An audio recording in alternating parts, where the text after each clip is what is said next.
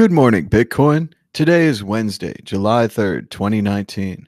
My name is Thomas Hunt, and here's what's happening today in Bitcoin. The price of Bitcoin was up 6.04% in the last 24 hours, with a last of 11,496, a high of 11,563, and a low of 9,700. That's $1 for 8,712 Satoshis. Our top story: the overlooked reason the United States would struggle to ban Bitcoin. As Kyle Torpy writes in Forbes magazine, Bitcoin is considered a free speech issue, and it was long settled that you can hold any kind of ones and zeros in your pocket without the government knowing what you hold. Encryption is still legal. As long as that's true, you can always hold Bitcoin. Additionally, it seems like it's simply not possible for the United States to ban Bitcoin because they couldn't shut down Bitcoin without shutting down the entire Bitcoin and the entire internet. As Bill Bardhart from Abra says, excuse me, he says, it's just not possible. The government can't stop. The United States Supreme Court has already opined on this. You can't prevent people from holding ones and zeros on a device in their pocket. That ship has sailed. We already know that. What can they do? The question is, what can they do at the edge of the network, the on-ramps and off-ramps, the places where they exert control over the banking system, the exchanges, and the stable coins? That's right. The problem with Bitcoin has always been where it interacted with the fiat system. Nothing's wrong with Bitcoin. It's just the legacy system figuring out that it has no chance.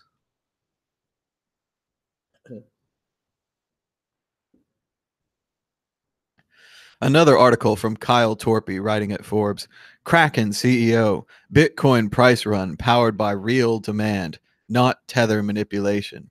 And things seem to be different this time for Bitcoin, whereas last time it was more of a retail run with normal users searching for and then buying Bitcoin. This time it seems to be larger institutions and banks who are taking a flyer on the fledgling cryptocurrency. It also doesn't appear to be Tether, the so-called stablecoin that's linked to Bitcoin, that seems to print more and more tethers every time the price of Bitcoin goes up. If they then bought Bitcoin with those tethers, they would drive the price up more, then printing more tethers. At least that was the theory last time. Bitcoin price dips below 10K with deeper losses likely. Omkar Godbol, CoinDesk. Bitcoin price falls below 10,000 as boost from Facebook's Libra fades. The Guardian. Oh, I don't want to subscribe to your newsletter. Bitcoin rollercoaster continues as price dives below $10,000. Mashable. Bitcoin falls under 10,800 as U.S. stock market sees minor downturn. Cointelegraph. And the price of Bitcoin up 15% overnight, climbing above $11,000 to $11,391 at press time. That's right. Maybe you didn't see it in your crystal ball. You should have checked your charts more carefully. You didn't see that the price of Bitcoin was going back up. Whoopsie. Better luck next time, chart readers. And Chuck E. Cheese tokens are more valuable than Bitcoin. The restaurant rodent gives Bitcoin owners a lesson. First, we had the so-called innocuous tweet, which CCN apparently doesn't know what Product Hunt is, you morons. Something called Product Hunt. Something on the internet? What? Anyway, Ryan Hoover from Product Hunt says, Chuck E. Cheese tokens are cool, but I'd rather earn Bitcoin. Linking to Satoshi's Games, a place where you can play games and earn Bitcoin. Chuck E. Cheese himself responded, to each his own fake currency. Ho, ho, ho, ho. Crypto Graffiti wrote back showing a picture of self-sovereignty or the junk you can buy at Chuck E. Cheese. Others saying that Chuck E. Cheese tokens are prettier than Bitcoin and that they look so much like Bitcoin that Snopes had to debunk a story as them being sold as actual Bitcoin. However, the writer of this article seems to be a Class A moron, saying that Bitcoin is a sucker's bet. Except for communist and socialist dictatorships, Fiat currency isn't going anywhere.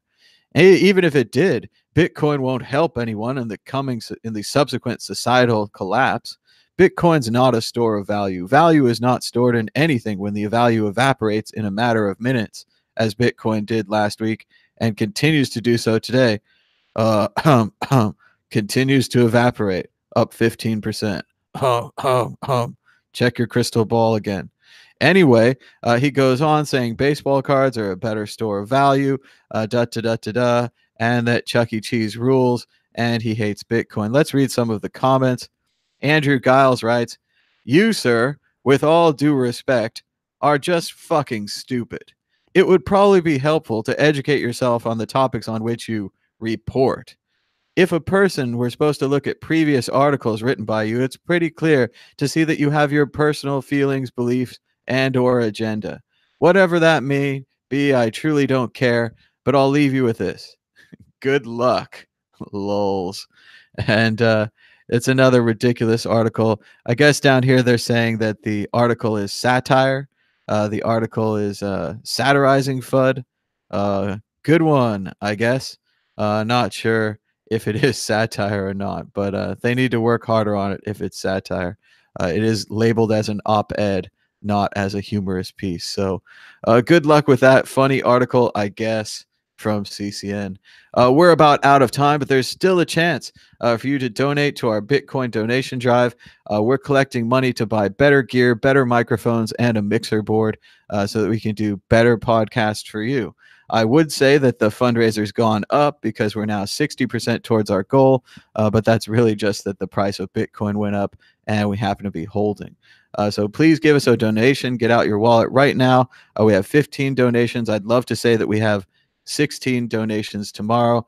You could even donate an amount as small as 8,000 Satoshis, thanks to our friends on the Lightning Network. Or you can deliver 4 million Satoshis. It's all up to you. You can use Bitcoin. Send us a couple bucks. Thanks so much for watching.